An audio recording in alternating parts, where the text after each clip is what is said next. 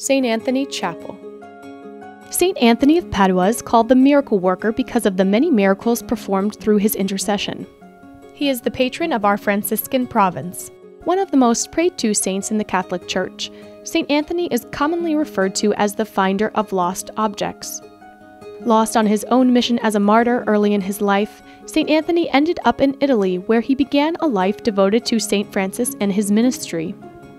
St. Francis himself named St. Anthony the first teacher of the Franciscan order. He was recognized for his holiness and was canonized a mere year after his death.